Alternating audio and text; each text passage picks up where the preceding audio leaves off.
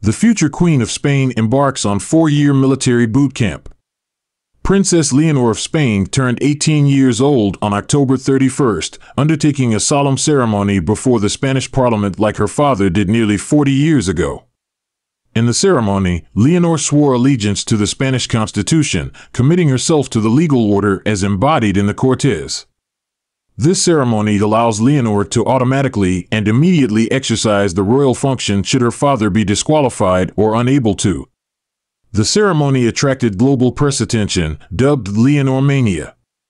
Currently, Leonor is undergoing mandatory military training at the General Military Academy of Zaragoza for the first of her required 4 years. She is following in the footsteps of her father King Felipe and grandfather former King Juan Carlos I. Once crowned Queen of Spain, Leonor will be the commander-in-chief of the Spanish Armed Forces.